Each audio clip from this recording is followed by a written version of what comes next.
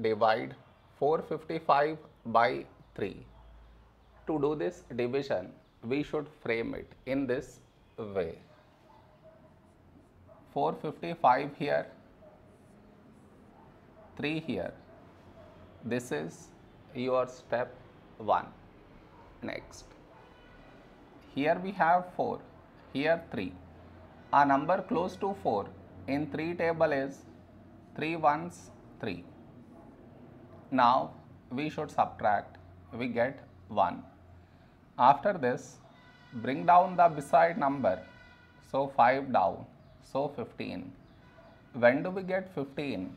In 3 table, 3 5s 15. Now we subtract, we get 0.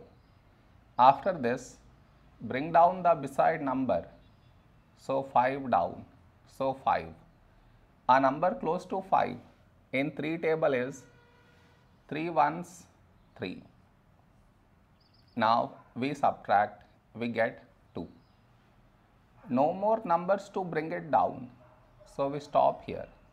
This is our remainder, this is our quotient.